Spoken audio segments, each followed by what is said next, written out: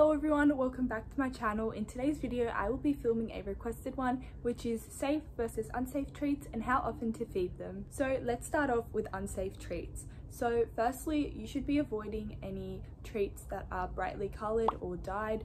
These are completely unnatural and you should not be feeding them because they're just not very good for your bunny's health. Next is seeds, nuts and dairy. So there's a lot of treats that contain seeds, so definitely avoid those, as well as yogurt drops. They're a very common treat that are marketed to bunnies. However, please do not feed any of these treats because your bunnies cannot properly digest them. Bunnies are strictly herbivores and they are designed to only digest plant matter, so like grass, hay, bark, sticks, that kind of thing. They are not meant to be eating any dairy or seeds because they are not designed to digest them. So when your bunny eats any products that contain these dangerous items, they can very easily upset their stomachs and can also lead to GI stasis. So now let's talk about safe treats. So probably the most obvious one are fruit and veggies. So these are probably the best treats you can give to your bunnies because they are natural and are not processed in any ways. So firstly, let's talk about vegetables.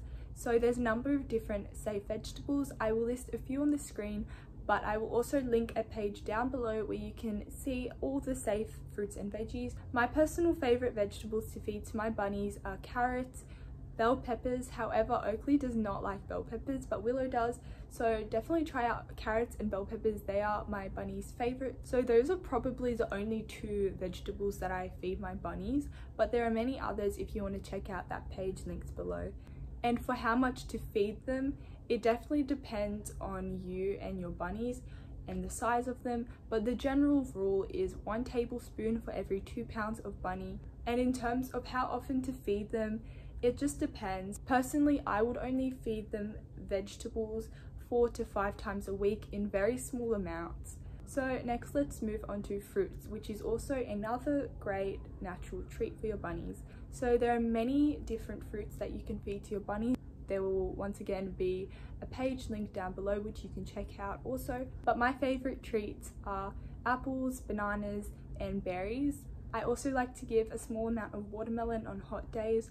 But with fruits, you definitely have to make sure you're feeding them very sparingly, not in large amounts, because they are even higher in sugar than vegetables. So you definitely want to watch out for the amount you're giving your bunnies.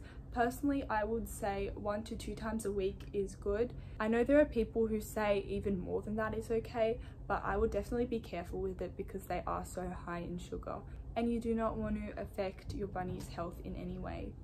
And for the amount of fruit you can feed your bunny, it's 1 teaspoon for every 2 pounds of bunny. So there's actually a few different ways you can give your bunnies fruit. Fresh fruit, freeze-dried fruit and dried fruit, which are all very tasty to your bunny, and you can provide them in their different forms just for some variety. And finally, we have the more processed treats. These are totally optional and you don't have to feed them at all. I know a lot of people actually say that they can be harmful, but for me there's only really 2 brands that I like to feed to my bunnies, and make sure that it's only occasionally. And the ones that I like to feed are the Oxbow Simple Rewards Baked Treats. So these are hay based and you can buy them in a variety of different flavors. These ones here are just the cranberry, but there's a bunch of different flavors as well. And just be careful not to feed them too often. So on the back it actually says to feed them up to 2 pieces a day, which you definitely shouldn't be doing. I feel like that's way too much. So for me, I only give half a treat every other day. And also the Meadow Loops by Selective Naturals.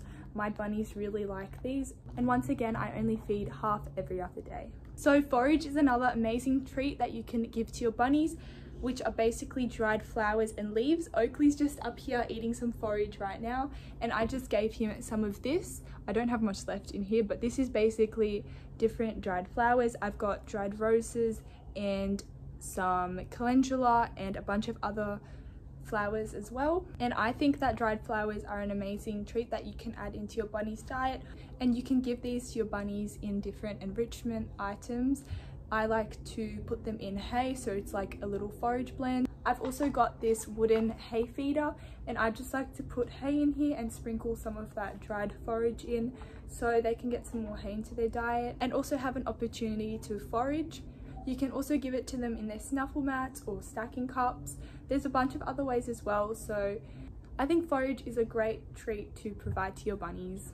So an important thing to remember is variety and moderation is key when giving your bunnies treats. So firstly, remember not to give too many a day, and also to rotate them and not give the same treats all the time.